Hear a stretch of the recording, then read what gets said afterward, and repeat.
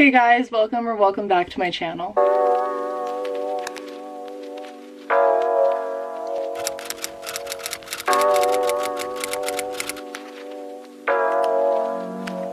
Okay, to start this video off, I want to address the elephant in the room, which is my makeup and my outfit. I am doing an aesthetic video that is coming out next Friday, so stay tuned for that.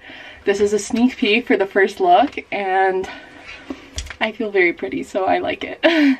For today's video, it's going to be the most serious video I've ever done. I've kind of avoided making these. Even though I want my channel to heavily surround mental health, it's really hard to talk about. And today I'm going to do just that. Today I'm going to talk about eating disorders. So I'm going to start this little chat off with talking about myself for a minute. And my personal experience with EDs. So I have suffered from bulimia since the age of 10. And I'm coming up on my 19th birthday, so it's been almost 9 years. And it has affected my life greatly. I have also suffered from binge eating disorder, which, although it hasn't affected my life as much as my bulimia, it is still just as severe. It is baffling to me to think that a 10-year-old could develop an eating disorder. Now, at the age of 18, and I look back at 10-year-olds, I could never imagine them doing the things that I did and thinking the things that I thought about myself. I have had negative self-image issues since I can remember. Like, even as a child, I remember always hating myself and hating my body and hating the way I looked. I was always really tall and way bigger than any other girl. I was the tallest person in my grade up until like 8th grade, including the guys. And that took a damper on my body confidence when I was so tall and I was very built. Like, you've seen my body in videos now. I was always very strong and athletic, but I didn't look like everyone else. And I would get called fat, and I got bullied for my weight when I was younger. And I really just felt so shitty about myself. I loathed myself. I couldn't express how much I hated how I looked, and I couldn't talk about it, and I didn't realize it was just not my fault, and I took it out on myself. I developed bulimia after the summer of my 10th birthday. I hid it from everyone I know up until the age of like 15, 16, and it affected my life very negatively, whether it be pretending I had to go to the bathroom right after supper, or devouring a bunch of snacks and then leaving. My eating disorders controlled my life, and it made me lie to all the people I cared about. And looking back, that's one of the worst parts of it. The process of learning to love myself and my body and how I look has been a long road, and I'm definitely not there yet, but I'm trying really, really hard. And one thing I want you guys to know is that recovery is not linear. If you have a setback, that doesn't mean you're not in recovery. You can do it. I continue to struggle with my bulimia and my binge eating disorder. Although I'm very happy to say I am in recovery, I do have setbacks, and recovery isn't linear.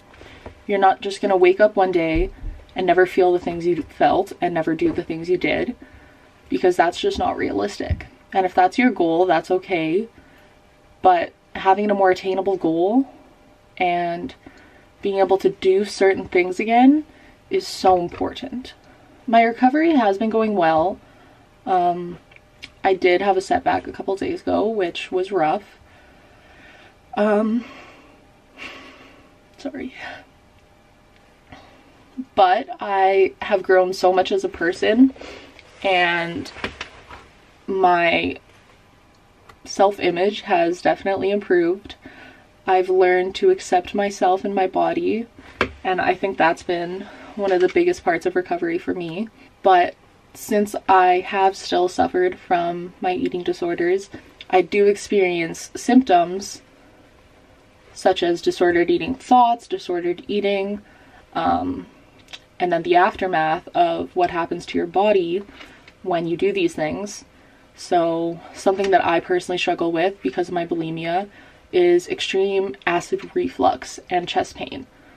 So if you don't know what acid reflux is, it's basically like the acid in your stomach flowing back up, and it causes me to unintentionally, sorry if this is a little graphic, this whole video kind of is, but it forces me to unintentionally vomit a lot.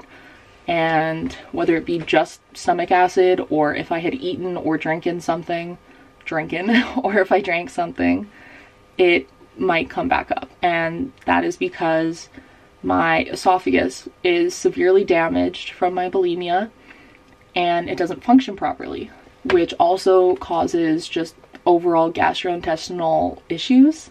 So I get really bad stomach pain and nausea.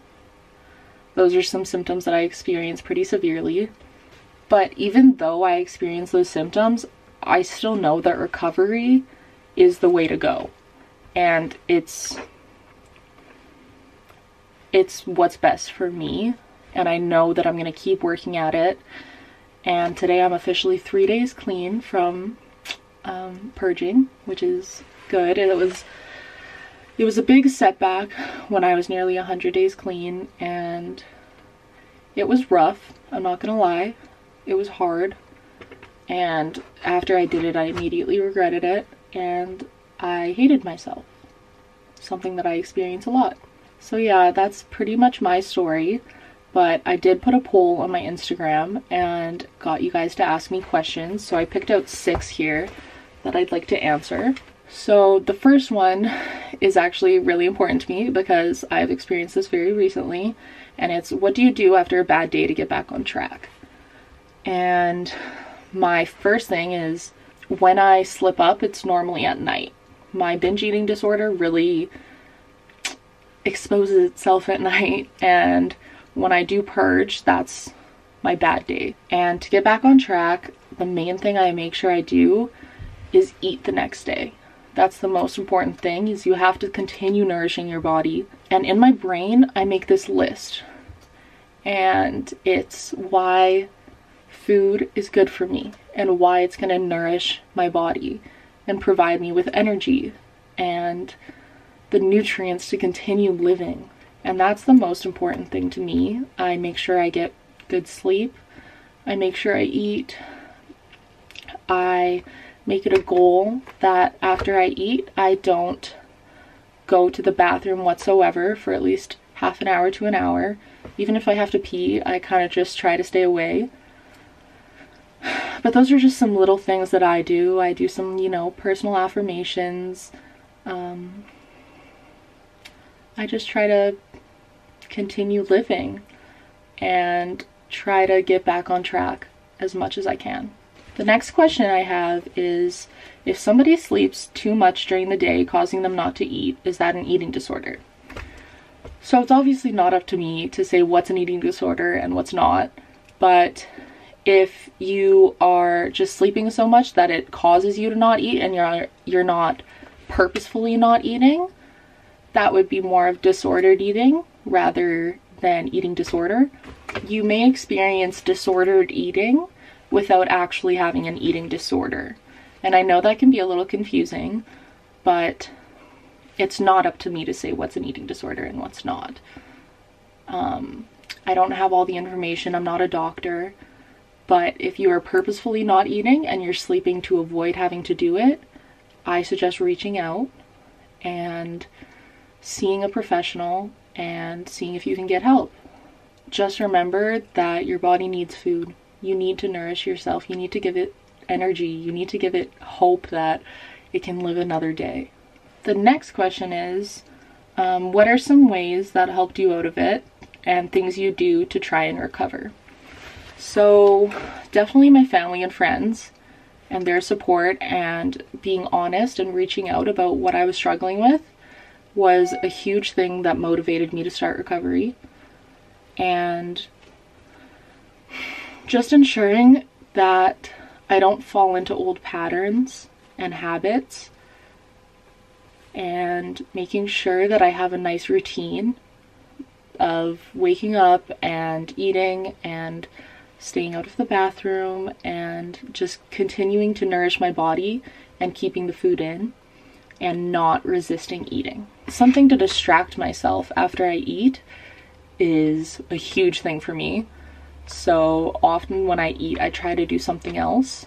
So if I'm eating, maybe afterwards I'll play video games, or I'll embroider, or do my makeup, or anything really, and that is a huge thing for me. The next question is, how did you get motivated to eat more? And it's definitely something that comes from within. I think you just need to acknowledge and be certain that your body needs the food, and whether or not I'm hungry or not, I know that my body needs to be nourished. And sometimes I don't eat 3 meals a day, and I'm working on it to try and regulate my eating schedule. But it is hard, and I know that, especially with certain things that make you not hungry and make you not want to eat. I know that personally, my ADHD medication suppresses my appetite pretty severely, and it can just slip my mind in an entire day that I need to eat.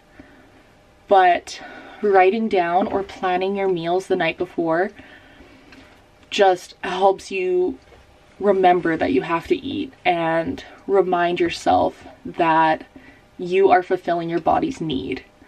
And that's what you need to do. And that's what you need to do to survive and thrive. The next question is what not to say to someone with an eating disorder.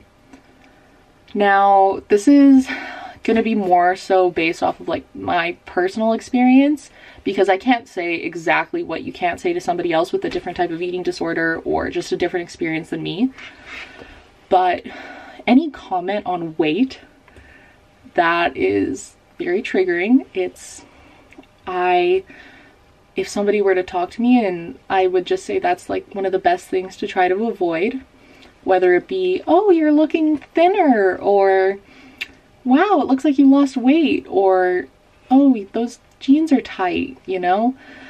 Anything to do with what my body looks like, because it's not up to somebody else to talk about it. It's mine. It's not up for somebody else to talk about it. And that's just a general rule of thumb, is probably don't talk to other people about their body. And yeah, sometimes it can seem like a compliment, but you don't know what the person's going through, and you don't know whether that's going to affect them in a negative way or not. Other things are like mentioning how little or how much I'm eating, or somebody's eating with an eating disorder, the time that they're eating at, anything revolving around food, saying like, you shouldn't eat that, you should eat this. Things like that are rough to deal with. There are thousands of things that you shouldn't say, but those are just a few that came to mind and that are pretty current in my life, and that I think people need to know that you should just watch out, and you just never know what somebody's going through. So it's just to stay in your own lane is a good rule. The next question is about triggers, and it's, what are some triggers that people with an eating disorder have, or do they have any? Again, not up to me to say everybody's experience, but people with eating disorders definitely have triggers. Like I said earlier, any mention about weight, talking about food, talking about calories, and like sugar content, stuff like that. Anything like the content of food, or how much, how little. Comments about weight, about exercise can trigger. There's so many things, and it's definitely based off of somebody's personal experience, what triggers them, because everybody with an ED has a different experience, and they may or may not be triggered by things. But just again, a rule of thumb, kind of avoid topics like that with most people, especially if you know if they struggle, but you never know if they do or not.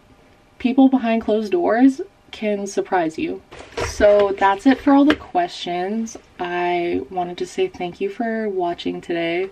Thank you for listening to me talk about my personal experience and answer a few questions from you guys. I just think it's really important to open conversations about this and have it be more normalized in society so that those who suffer don't feel so alone. I am going to put some links down below if you're looking to have more information, reach out for help. I'm going to put some organizations as well as some links to some informational websites in the description box down below, so don't forget to look at that if you want. Thank you for watching, and I'll see you in the next one.